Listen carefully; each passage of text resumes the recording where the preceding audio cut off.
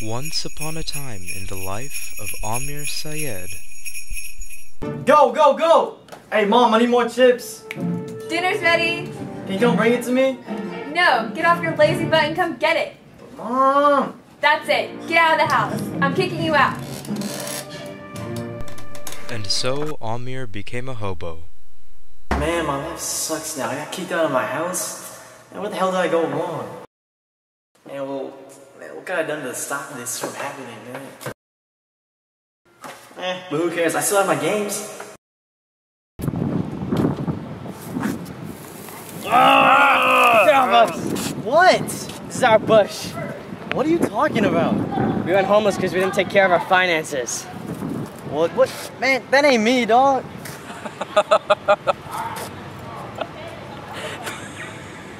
By the end of today, you're gonna get haunted by 3 financial ghosts. Okay. Little did Amir know that what the hobos told him was actually the truth.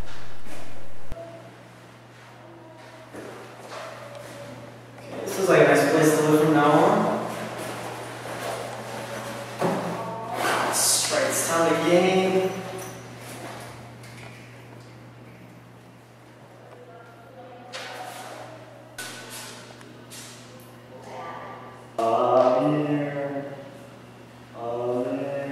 Who are you?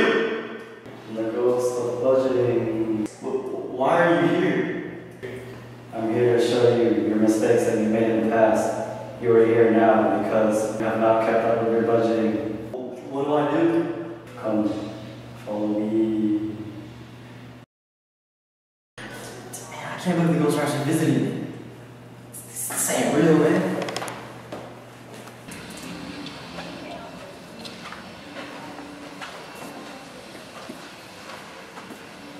What are you doing up here? You have to come visit your past. What? Look, this is you. Do you remember this? Yeah, it's like right after I graduated high school. Yes. You just got accepted into the University of Houston Honors College. Do you see what you did wrong? You didn't manage your expenses efficiently enough. Saving your receipts would have saved you time, as they are a record of your spending. You spent too much money on unnecessary expenses such as gaming and partying, when you could have focused on other expenses such as your tuition fees and housing fees. You should have spent more money on gas and food, which are variable expenses that can vary in price. Creating a budget sheet would have saved you time and money, because it helps you manage your expenses, see what you have spent, and how much money you would have had left. You will be visited by the second ghost soon.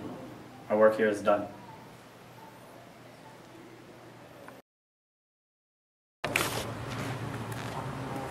Dang, I need a place to live, man. So I hear you don't have a place to stay. Yeah, I don't. We offer our standard suite at $200 per month. Well, nah, I can't do that one. Alright, you want something more expensive? How about the luxury suite? That's still not me. Alright, how about the top room we own? The throne room. Oh, yeah, I'm not feeling that one. Alright. If you don't want a room, then we can offer you the game lounge.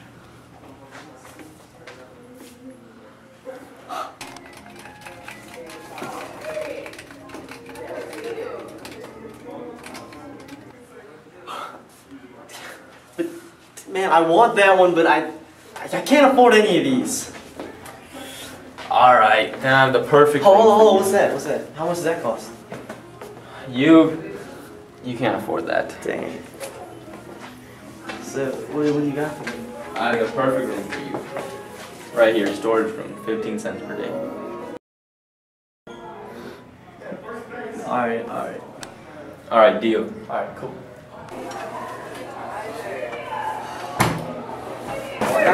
Who are you? I'm the ghost of home ownership.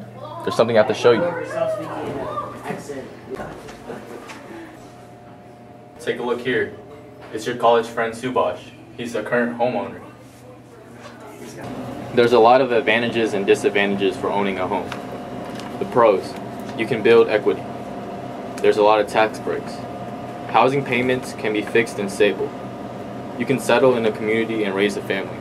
And last, you have the freedom to decorate and paint all you want. The cons are, number one, you have to pay for your own maintenance. Number two, your home is a liquid asset and it's hard to sell. Third, you have property tax. Fourth, your home could lose value. And fifth, you have a possible mandatory mortgage. So you're thinking about renting a home? Yeah. Well, there's a lot of advantages and disadvantages too. The pros are, you don't have to do maintenance yourself. It's easier to move if you're buying a new home. You avoid depreciating assets. The cons are, monthly payments can increase, you don't build equity, you don't receive tax benefits, and you can't remodel or repaint without permission from the landlord. So what you're saying is buying a house is better? No, that's not what I'm saying at all. I know you can't afford rent for 2 people. Get out of here. Wait, where'd the ghost go? Oh well, I guess I better get out of here. Man, how am I gonna pay rent for my apartment? It's 15 cents a day, man. I can't afford it. Huh, what's this?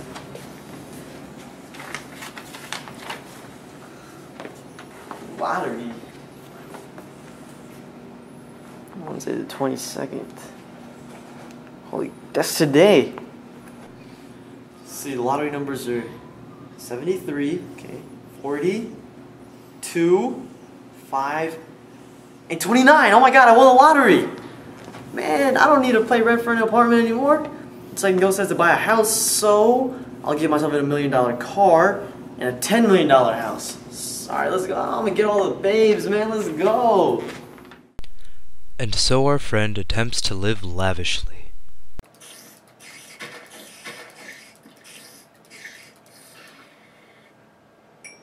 Man, life is good. You swear? Whoa, who are you?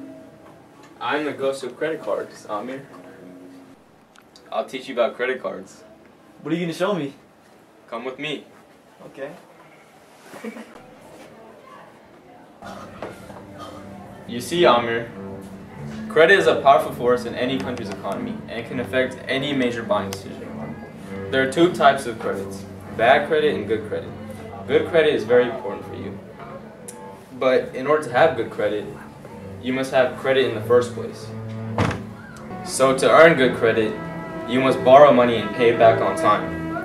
But on the other hand, there's also bad credit, which happens when a person does not pay back their money on time. But with responsible credit usage and prompt payments, bad credit can turn into good credit. There are also some do's and don'ts of credit card usages.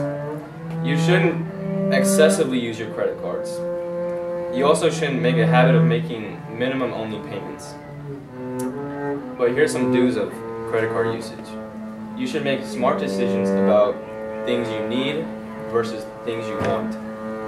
You should stay within 30% of the credit limit, and you should also negotiate a lower credit limit. But Credit interest, sorry. Why are you telling me this? I won the lottery.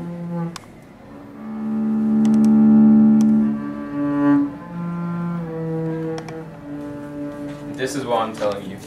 Here lies Amr Syed. But what happened? Well, your debt piled up too much and you had to sell your organs. And you sold so much that you died. Well, I mean, you know, it doesn't matter. I lived a good life. Everyone dies, so, you know. Oh!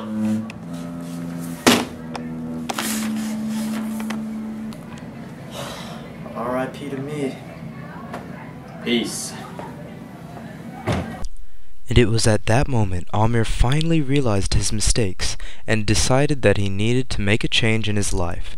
So he approached his college buddy, Subhash, who gave him advice on budgeting, credit cards, and home ownership. Finally, Amir could live happily ever after. Okay, so do you get what to do now? Yeah, what do I do with the balances again? Right, okay, so your balances go on the right-hand side of the page, and this is how you create a budget sheet, and the expenses go on the left, okay? And do you plan on owning a home soon? I'm not sure, maybe. Well, do you plan on staying long? Maybe. Okay, then you might want a house, but if you don't plan on staying long, you might want to do an apartment. Alright. Alright, cool. Nice working with you, man. Good luck, and if you ever need me, just call me, okay?